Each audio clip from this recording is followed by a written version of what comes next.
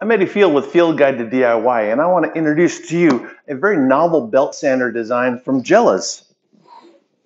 Let's dive in.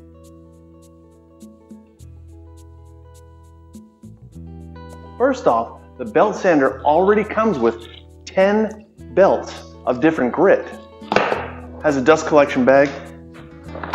It also has the belt sander. Belt is already on there. Comes with a chute for the dust collection.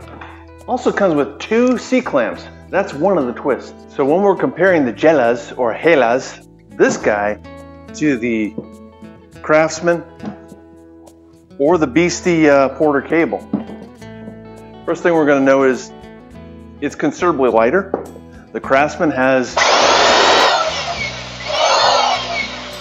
2 speeds, on and off. The Porter cable has 2 speeds, and off. The Jellas has an on-off trigger, but has a speed setting. I'm going to start out at 1, 3, and 6.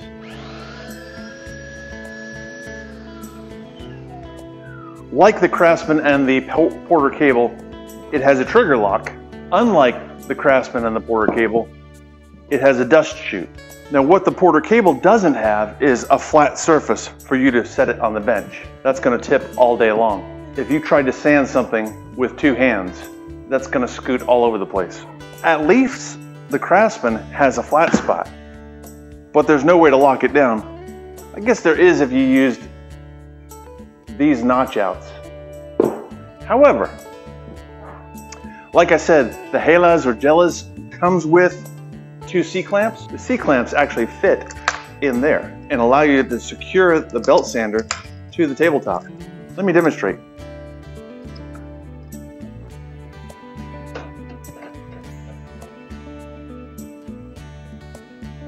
Now we can turn it on and lock it in place.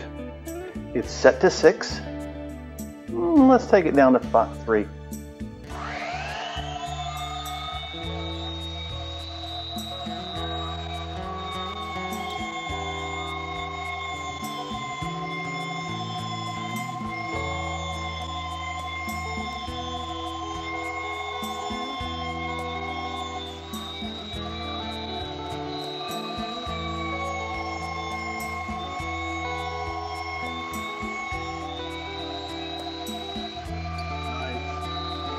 Now to change the belt, simply release the tension, pull off the belt, replace the belt, making sure that the arrows go over the top. You can see this is an 80 grit belt.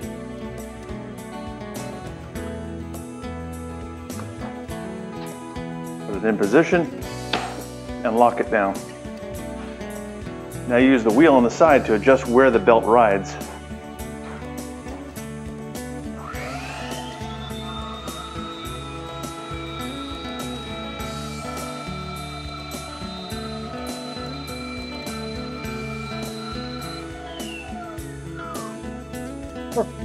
So, if you're in the market for a variable speed multi-purpose belt sander, you might want to consider Jellas or Jellas. I'll have a link in the description below. I'm Eddie Field with Field Guide to DIY. Thanks for watching.